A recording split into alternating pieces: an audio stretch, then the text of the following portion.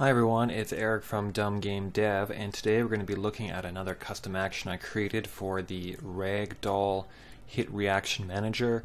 Now this is a Ragdoll manager to, well, as it says, manages your Ragdoll and can do some different kinds of hit reactions. Now I've had a request for a physics-based hit, and I've gone ahead and created a new project, imported Playmaker, imported the Ragdoll manager. Now you should never import this Ragdoll Hit Reaction Manager straight into your project because it's going to add a bunch of layers and things like that that you may not want. So I suggest you load it into a new project first and practice there and see what you want out of it. So I've gone ahead to the project, opened up a Ragdoll Manager, and I am looking at a pre-made scene, the example scene for rigid body collision. Now in this scene, let me just remove what I've done here.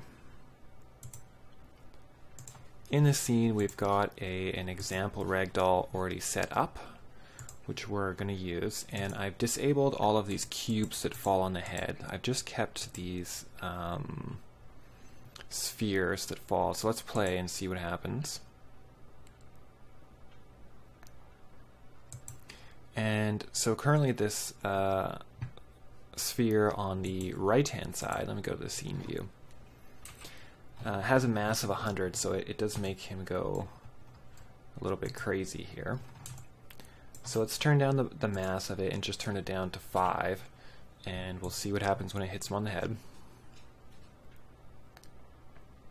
And you can see it just has a minor reaction, so the amount of mass affects the reaction of the hit doll. Manager. So you can see how this is all set up here. I'm not going to go over it.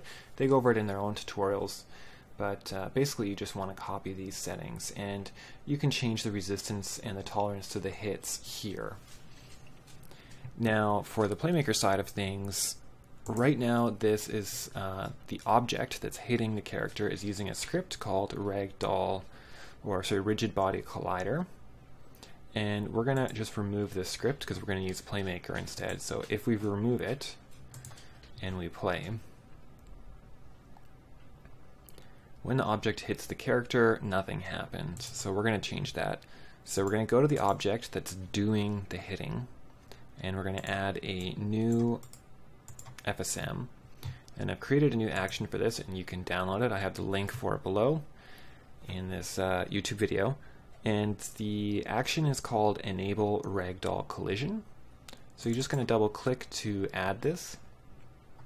Now the game object is the owner, which is the sphere. And the collision type, we have different options here. We have enter, stay, exit, and particle. So currently this on controller collider hit does not work. So if you choose this, nothing's going to happen. So the most common one we're probably going to use is on collision enter. Now the hit interval is how often it's going to hit. Because we're just doing one hit for collision enter, we're just going to leave it as 1. We want to set the mass multiplier to 1, so it would be 1 times 5 because this rigid body has a mass of 5. If we wanted to double the mass to make a more dramatic hit, we could say times by 2.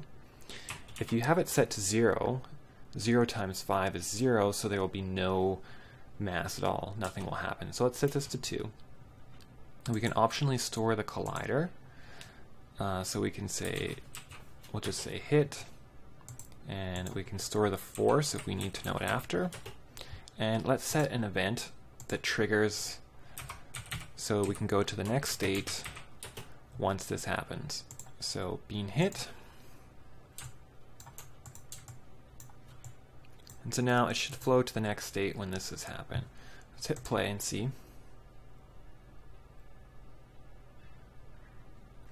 And so as you can see, it's added 10 force here.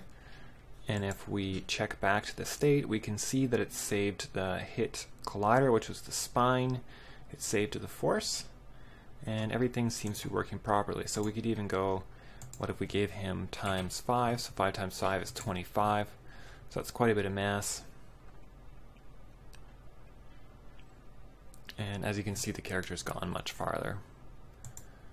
So using the collider, it will automatically detect which part of the body it's hit and at what angle, and it will apply the physics appropriately automatically. So this is how you use the enable Ragdoll collision action.